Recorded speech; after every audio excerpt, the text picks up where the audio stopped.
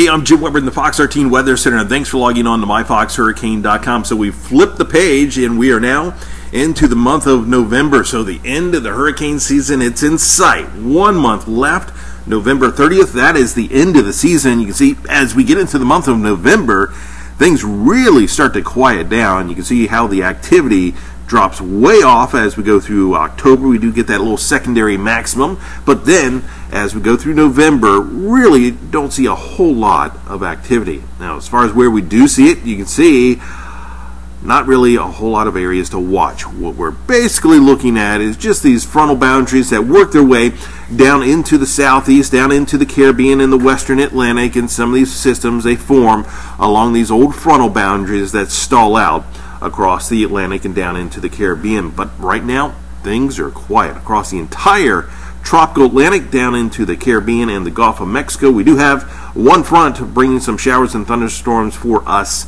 tomorrow, but as far as anything tropical, it looks like they're going to stay quiet over the next 5 days. We'll keep you updated right here on myfoxhurricane.com.